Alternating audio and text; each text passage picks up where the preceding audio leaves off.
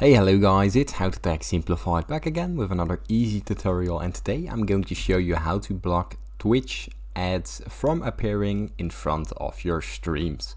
Now the first thing that you want to do is open up your Google Chrome browser and head down to the Google Chrome Web Store.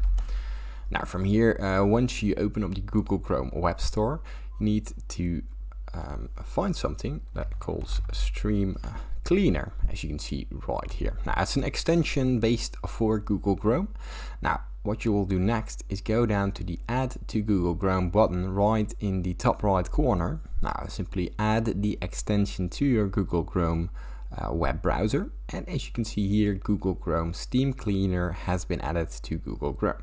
Now here simply give it access to your Google Chrome, and what this will do, now it has been installed, and if we go to the top right corner we see the Stream Cleaner right here. Now simply press it, and as you can see here you can enable the ad blocker. Now if you go down to Twitch, inside of Twitch, and you want to find a stream, for example like this one, let me mute it real quick. And here it's blocking the ads, as you can see in the left corner of the screen.